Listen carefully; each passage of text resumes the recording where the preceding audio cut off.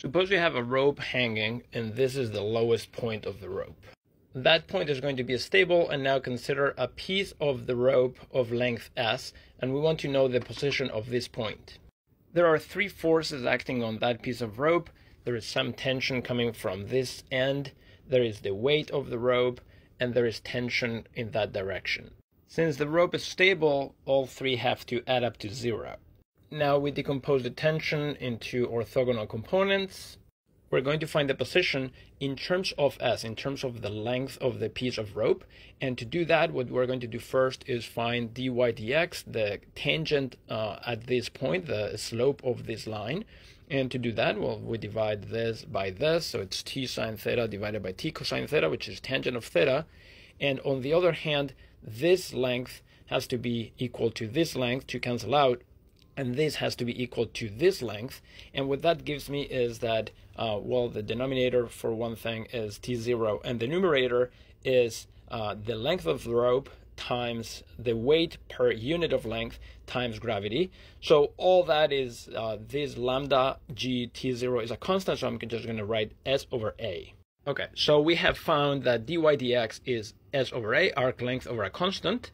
And now we can find what is ds over dx, the derivative of arc length with respect to x. There's a formula for that, which is given by the square root of 1 plus the slope squared. And we know this is slope, it's s over a, so plug in here s over a, and what you get is this formula here. And therefore, the derivative of x with respect to arc length will be the inverse of this derivative, this, and that will give me a over this square root. Now, this is a differential equation that we can solve because this only depends on s, and this we can integrate, and what we get is that x as a function of s is a times the arc hyperbolic sine of s over a plus constants. This constant, by the way, can be chosen to be 0 if we change variables appropriately.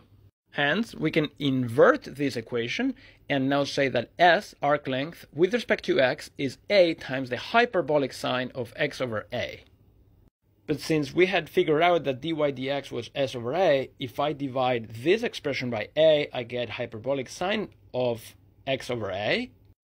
And again, that's a differential equation that I know how to integrate.